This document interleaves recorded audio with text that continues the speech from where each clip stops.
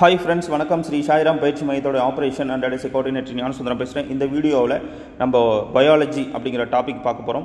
தாவர புற அமைப்பியல் மற்றும் வகைப்பாட்டியல் அப்படிங்கிற டாபிக் தான் இன்றைக்கி ஃபுல்லாக நம்ம டெஸ்ட் எழுதி பார்க்க போகிறோம். ஸோ இது உங்களுக்கான நேரம். இந்த வீடியோவை ஸ்கிப் பண்ணாமல் கடைசி வரைக்கும் பாருங்கள். கண்டிப்பாக தேர்வுக்கு ஒரு மதிப்பெண் என்பது 100% கேரண்டி. சரிங்களா? புதிதாக பார்க்கக்கூடிய மாணவர்கள் கடைசி வரைக்கும் இந்த வீடியோவை பார்த்துட்டு நம்மளுடைய டீச்சிங் மெத்தட் உங்களுக்கு பிடிச்சிருந்தால் சப்ஸ்கிரைப் பண்ணிட்டு கூட இருக்கக்கூடிய பெல் ஐக்கனை கிளிக் பண்ணிட்டு போங்க. இது போன்ற பயனுள்ள வீடியோஸ் உங்களுக்காக காத்து கொண்டிருக்கிறது. வீடியோக்குள்ளே போயிடலாம். முதல் கேள்வி, ஹைட்ரோபைட்ஸ் அப்படின்னா என்ன? ஸோ இந்த ஹைட்ரோபைட்ஸ் அப்படிங்கிறது நீர்வாழ் தாவரங்கள் அப்படின்னு சொல்லுவாங்க. நீர்வாழ் தாவரங்கள் என்பது சரியான பதில். இந்த பி ஆப்ஷன் இடைநிலை தாவரங்கள் வந்து மீசோபைட்ஸ் அப்படின்னு சொல்லுவாங்க. என்ன பைட்ஸ்ன்னு சொல்லுவாங்க? மீசோபைட்ஸ். சி ஆப்ஷன் வறல் நில தாவரங்கள் என்னன்னு சொல்லுவாங்க அப்படின்னா செரோபைட்ஸ் அப்படின்னு சொல்லுவாங்க. செரோபைட்ஸ்.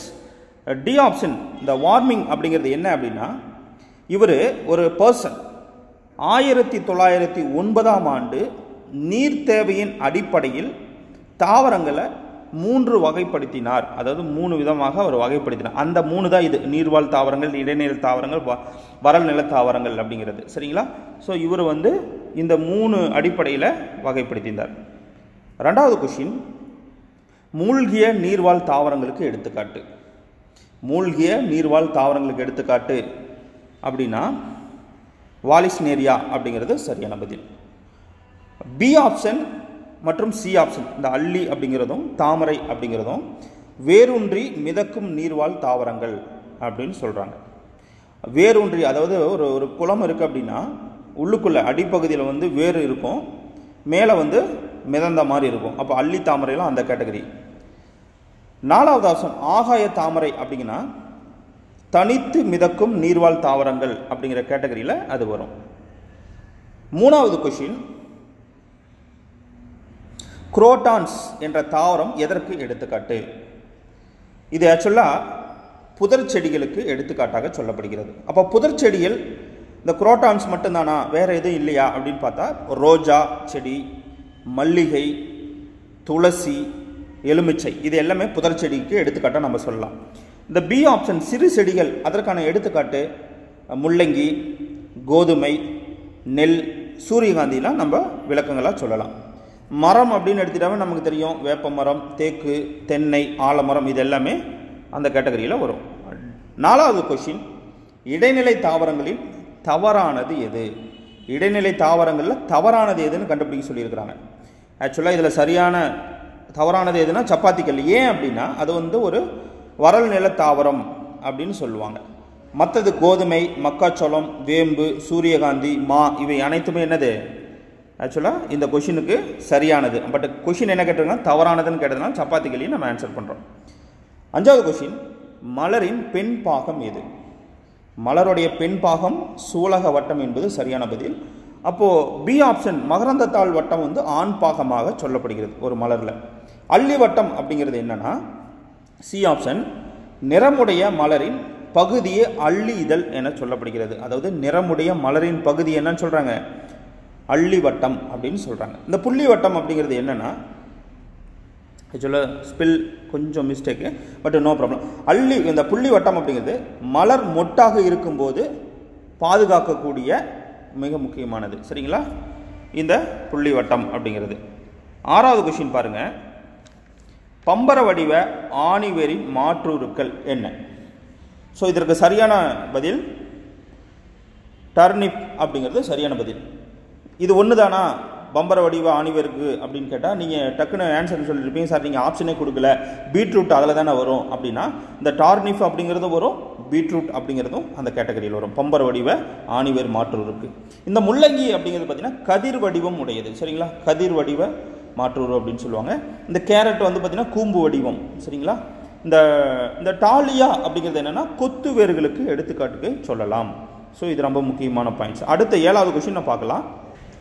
7வது கொஷின் பாருங்க, சுவாச வேர்களுக்கு எடுத்துக்காட்டு. சுவாச வேர் அவிசினியா அப்படிங்கிறது சுவாச வேருக்கு எடுத்துக்காட்டு சொல்லலாம். இது வெள்ளை அலையாற்றி அப்படின்னு சொல்லுவாங்க. பி ஆப்ஷன் ஆலமரம் வந்து பார்த்தீங்கன்னா நமக்கு தூண் வேர், அதுக்கு எடுத்துக்காட்டு. அதாவது தாங்கு வேர்கள் அப்போ வந்து பார்த்திங்கன்னா மிக பழமையான ஒரு ஆலமரம் எங்கே இருக்குன்னா கொல்கத்தாவில் இருக்குது அப்படிங்கிறது நமக்கு நல்லாவே தெரியும். கிட்டத்தட்ட 800க்கு மேற்பட்ட தூண்கள் அந்த மரத்தில் காணப்பட்டதாக சொல்லப்படுகிறது. கிட்டத்தட்ட 200 ஆண்டுகள் பழமையான ஒரு மரமாகவும் சொல்லப்படுகிறது. சி ஆப்ஷன் பாருங்கள், சோளம். இது வந்து முட்டு வேர்களுக்கு எடுத்துக்காட்டு. இந்த சோளம் மட்டுமா வருமா, கரும்பில் பார்த்திங்கன்னா ஒவ்வொரு கணுவிலையும் பார்த்திங்கன்னா ஒரு முளப்பு மாதிரி இருக்கும். அதுதான் பார்த்திங்கன்னா முட்டு வேர் அப்படின்னு சொல்லுவாங்க. அப்போது சோளத்துக்கும் அது பொருந்தும், கரும்புக்கும் அது பொருந்தும். இந்த வாண்டா அப்படிங்கிறது என்னென்னா, இது வந்து ஆர்கிட் அப்படின்னு சொல்லுவாங்க. இவை வந்து ஒரு தொற்று வேர் பகுதியை கொண்டது. சரிங்களா? 8வது கொஷின் பாருங்கள், படர்கொடி எத்தனை வகைப்படும்? படர்கொடி எத்தனை வகைப்படும் அப்படின்னு ஒரு கேள்வி கேட்டால், படர்கொடிகள் மொத்தம் 2 வகைப்படும். ஒரு தண்டு, ஸ்டோலன் அப்படின்னு 2 கேட்டகரி இருக்குது. அந்த ஒரு தண்டில் ஓடு தண்டுக்கு வந்து என்ன எடுத்துக்காட்டு சொன்னால் புல், பூசணி இதெல்லாம் சொல்லலாம். ஸ்டோலன் அப்படிங்கிறதுக்கு வந்து ஸ்ட்ராபெரியே சொல்லலாம். படர்கொடியில் பார்த்திங்கன்னா 2 கேட்டகரி, இது ஓடு தண்டு, ஸ்டோலன். ஓகேங்களா? இந்த 3 பி ஆப்ஷன் 3 இருக்குது பார்த்திங்கன்னா, அதாவது ஆணிவேரின் மாற்றுருக்கள் வடிவத்தை பொறுத்து 3 வகைப்படுத்திருக்காங்க. அது என்னென்னா நம்ம போனதுலேயே பார்த்தோம், கூம்பு வடிவம், கதிர் வடிவம், பம்பர வடிவம். இதெல்லாம் நம்ம ஆணிவேரோட மாற்றுருக்களாக பார்க்கலாம் 3க்கு. இந்த 7 என்ன அப்படின்னா, நல்லா கவனமாக இருந்துக்கோங்க. அது வந்து ஆக்சுவலாக ஆப்ஷனுக்காக 7 கொடுத்தேன். ஆக்சுவலாக 7 அடி அப்படின்னு ஒரு ஆப்ஷனாக வச்சுக்கோங்க. அது என்னென்னா, அமேசான் அள்ளின்னு ஒரு தாவரத்தோடைய இலையின் விட்டம் வந்து 7 அடி. அந்த மலர் வந்து பார்த்திங்கன்னா 12 முதல் 16 அங்குலம் உடையதாக காணப்படுகிறது.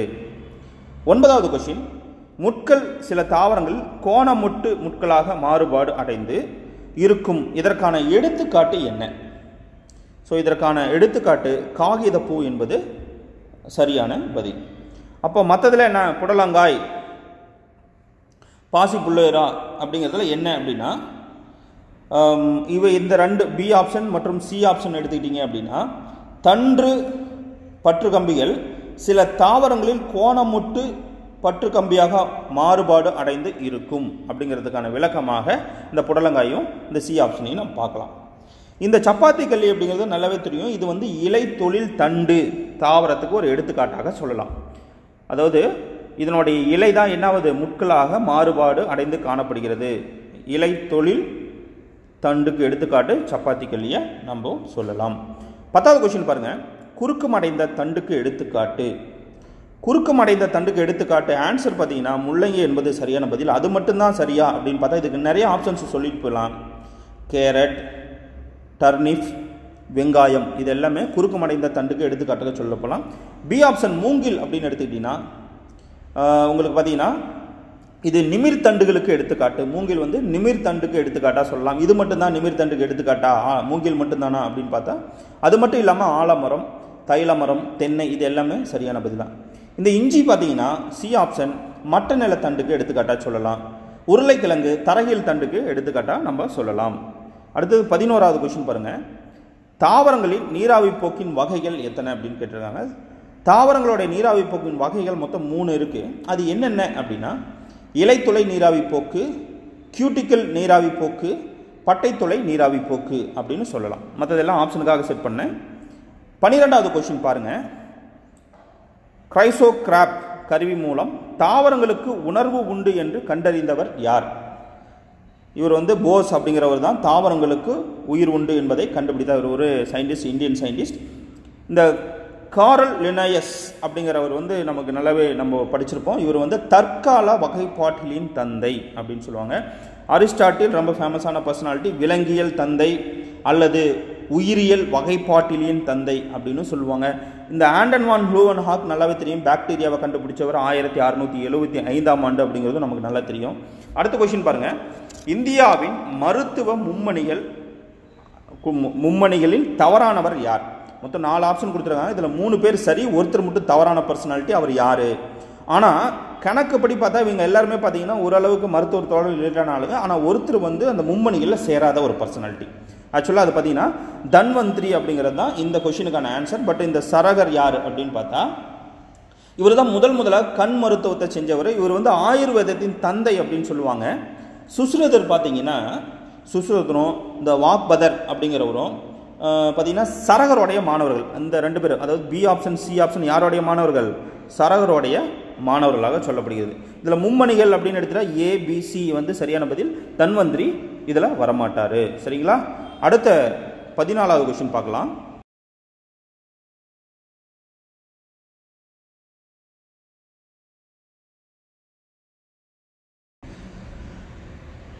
கொஸ்டின், இரு சொல் பெயரிடும் முறையை அறிமுகப்படுத்தியவர் யார்?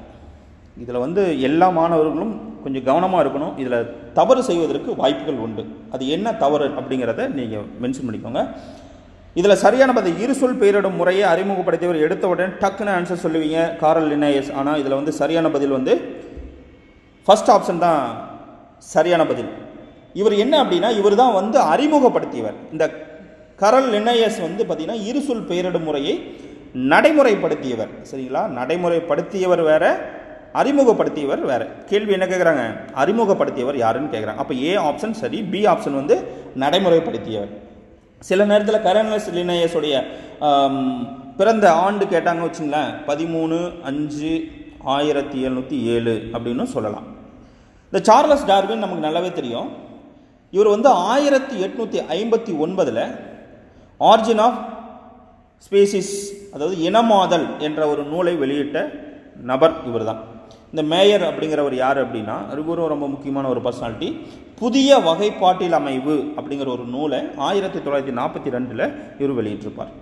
15வது கொஸ்டின் பாருங்க. உலக வகைப்பாட்டியல் தினம் என்ன? ஆகஸ்ட் 12 என்பது சரியான பதில். அப்போ மார்ச் 22 காசநோய் தினம் நமக்கு நல்லாவே தெரியும். சில புத்தகத்தில் மார்ச் 23 அப்படின்னு கொடுத்துருக்கு. இன்கேஸ் இந்த கொஷினை பொறுத்த வரைக்கும் மார்ச் 23ன்னு ஆப்ஷன் இருந்து மற்றபடி மார்ச்சில் வேறு எதுவுமே வரல அப்படின்னா நீங்கள் மார்ச் 23 போட்டாலும் தவறு கிடையாது. நிறைய புத்தகத்தில் இயர் புக்ஸில் கூட பார்த்தீங்கன்னா மார்ச் 23 தான் கொடுத்துருக்காங்க. சரியான பதில் வந்து 24 தான். சரிங்களா? டிசம்பர் 10 அப்படிங்கிறது நமக்கு தெரியும் ஹியூமன் ரைட்ஸ் டே அப்படின்னு சொல்லுவாங்க. டிசம்பர் 1 வந்து HIV, அதாவது எய்ட்ஸ் தினம் அப்படின்னு சொல்லுவாங்க. 16வது கொஸ்டின் பாருங்கள். எண் சார்பு வகைப்பாட்டில் முறையை முன்னிலைப்படுத்தியவர் யார்? இதுக்கு சரியான பதில் மைக்கேல் ஆடம்சன் அப்படிங்கிற ஏ ஆப்ஷன் சரியான பதில். இவர் வந்து ஆக்சுவலாக ஒரு பிரெஞ்சு நாட்டை சார்ந்தவர். 1727 இதை கொண்டு வந்தார். பி ஆப்ஷன் காரல் லின்னேயஸ் வந்து பார்த்தீங்கன்னா இயற்கையின் வகைப்பாடு அப்படிங்கிற நூலை வெளியிட்டவர் 1958. இந்த ஜான்ரே அப்படிங்கிறது பார்த்தீங்கன்னா விலங்குகளை வந்து ரத்தம் உள்ளவை மற்றும் ரத்தமற்றவை என இரு வகையாக வகைப்படுத்தியவர். இவருடைய காலம், அதாவது ஜான்ரேவுடைய காலம் அப்படின்னு எடுத்துக்கிட்டீங்க அப்படின்னா 1627 இருந்து 1705 வரைக்கும் இவருடைய காலமாக சொல்லப்படுகிறது. ஸோ ஓகேங்களா? இந்த வீடியோ உங்களுக்கு பிடிச்சிருந்தால் மறக்காமல் சப்ஸ்கிரைப் பண்ணுங்கள். அது மட்டும் இல்லாமல் நம்மளுடைய பயிற்சி மையத்தில் எக்ஸ்க்ளூசிவாக சார்பு ஆய்வாளருக்கு புத்தகத்தை நம்ம லான்ச் பண்ணியிருக்கோம். அந்த புத்தகம் தேவைப்படும் மாணவர்கள் நீங்கள் எங்களை தொடர்பு கொண்டு பெற்றுக்கொள்ளலாம். ஸோ கம்ப்ளீட்டடாக யூஸ்ஃபுல்லாக இருக்கும். புத்தகத்தை பெற வேண்டும் என்றால் இந்த எண்ணுக்கு நீங்கள் உங்களுடைய தகவலை, முகவரியை க்ளீனாக அனுப்புங்க. உங்களுக்கு கேஷ் ஆன் டெலிவரி ஆப்ஷன் மூலமாக புத்தகம் அனுப்பி வைக்கப்படும். All the best. தேங்க்யூ.